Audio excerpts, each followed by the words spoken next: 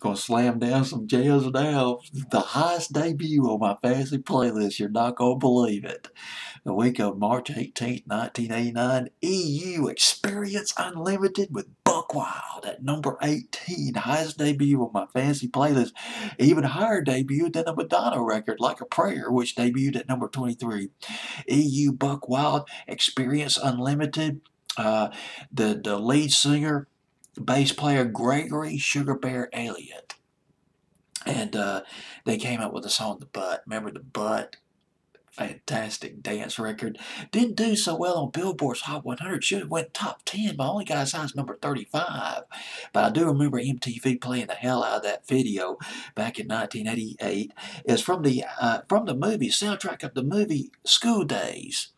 School Days, and went to number one on R&B. The Butt, and the Buck Wild came out. And they signed a deal with Virgin Records.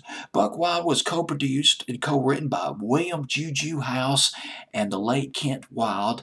And Buck Wild didn't do quite as well. Went to number 7 on the R&B charts, but did not chart on Billboard's Hot 100. But still a nice dance record, though. Definitely got that 80s beat to it, sort of that soul techno beat.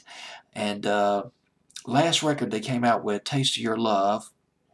That went to number 4 on R&B. That was in 1989. But from the album Living Large, Buck Wild. Boy, going Buck Wild on the R&B, man, on this fantasy playlist. EU, Buck Wild, debuting at number 18 on my fantasy playlist, March 18th, 1989.